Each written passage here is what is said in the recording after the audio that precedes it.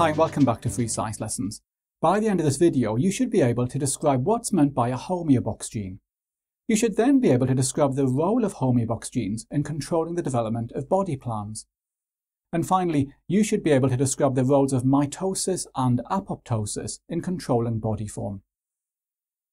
Now, the body structure of any organism is called its anatomy, and the anatomy of any organism changes during the life of that organism. For example, a human starts as a fertilized egg or zygote. The zygote then divides to form an embryo, and the embryo then develops into a fetus. After the child is born, it then develops into an adult. Every organism goes through anatomical development during its life, and how anatomical development is regulated is called morphogenesis. Okay, I'm showing you here 4 multicellular organisms. We have a human, a bird, a spider, and a plant. Now, the anatomical development of all multicellular organisms is controlled by a group of genes. These genes were first discovered in the fruit fly Drosophila melanogaster, and I'm showing you a fruit fly here. Now, the genetics of fruit flies have been studied for over a century. Fruit flies are multicellular organisms and they're easy to keep. They also have a short lifespan, making them ideal for genetic studies. Now, sometimes mutations occur in Drosophila, and some of these mutations produce changes to the anatomy of the fruit fly. I'm showing an example here. In the wild-type fruit fly, there's a pair of antennae on the head. However, in the mutation, the antennae are replaced by a pair of legs. Scientists discovered that this mutation had taken place in a gene controlling anatomical development. And we now know that anatomical development is actually controlled by a group of genes. These are called homeobox genes, and homeobox genes are found in all multicellular organisms. Homeobox genes contain a 180 base pair region of DNA, which scientists call a homeobox. And the homeobox encodes a 60 amino acid region in the protein encoded by each homeobox gene. This region encoded by the homeobox is called the homeodomain.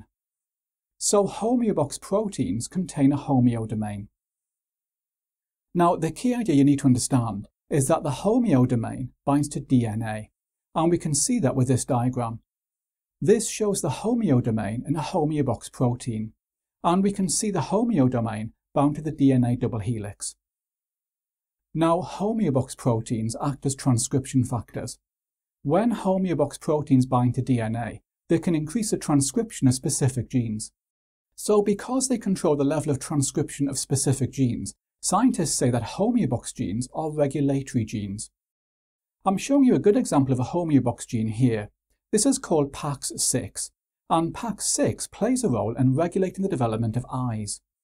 Mutations in PAX6 can result in blindness in both humans and mice, and in fruit flies, a PAX6 mutation can lead to the complete absence of eyes. Now, the homeobox genes are highly conserved.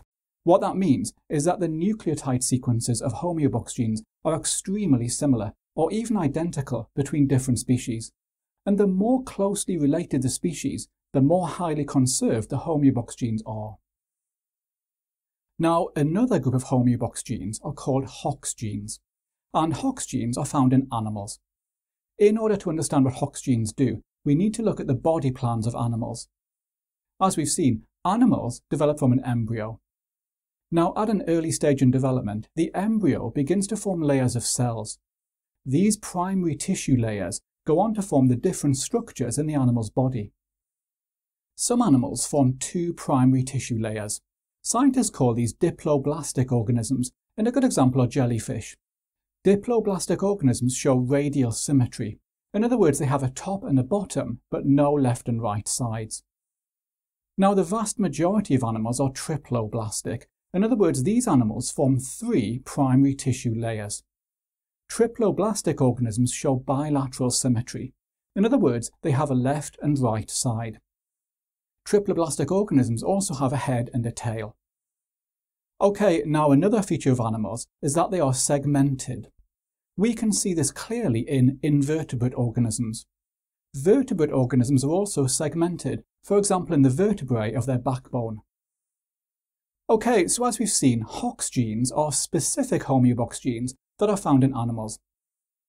Hox genes are found grouped together in the genome in clusters. Humans have 39 Hox genes in 4 clusters on different chromosomes. Scientists believe that early in evolution, one homeobox gene was duplicated, forming multiple homeobox genes. These genes then mutated over time, giving us the Hox genes that we see today. Now, the role of Hox genes is to ensure that body parts are positioned correctly on an animal's body.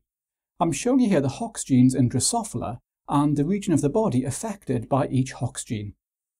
Drosophila have 8 Hox genes, all clustered on one chromosome. Now, the order of the Hox genes along a chromosome is the same as the order that the effects of the Hox genes are seen in the organism. So, for example, in Drosophila, the leftmost genes in the cluster affect the development of the head.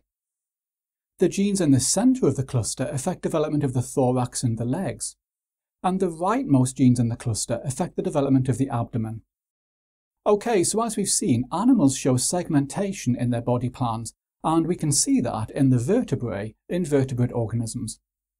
Now, these segments begin to develop in the embryo as structures called somites, and I'm showing you here the somites in a developing mouse and a developing chicken. The Hox genes determine how each somite develops, based on the order of each Hox gene within the cluster.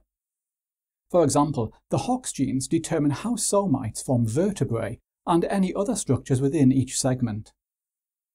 Now, mitosis and apoptosis both play a key role in controlling body form. I'm showing you here the development of a paw in a mouse embryo. Now, during embryonic development, mitosis takes place to produce new cells for growth. For example, between the first and second picture, the developing paw has grown. However, as the paw continues to develop, we can see that some tissue is lost. For example, the tissue between each finger. This tissue played a temporary role and is no longer required. Now, this loss of cells takes place by apoptosis, and apoptosis is a tightly controlled process in which cells receive signals triggering them to die. So both mitosis and apoptosis take place during development, and together they influence how an organism's body plan forms.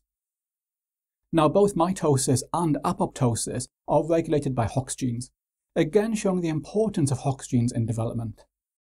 Okay, I'm just going to finish on one final point. As we've seen, regulatory genes, including homeobox genes, play a critical role in the development of an organism. Now, the environment can influence how regulatory genes are expressed. This includes internal factors such as hormones, as well as external factors such as temperature changes. And some drugs can also affect the expression of regulatory genes. A good example is thalidomide, which was used to treat morning sickness in pregnant women. This led to babies being born with limbs which were not fully formed. It was later found that thalidomide affects the expression of genes involved in development. Okay, so hopefully now you can describe the development of body plans.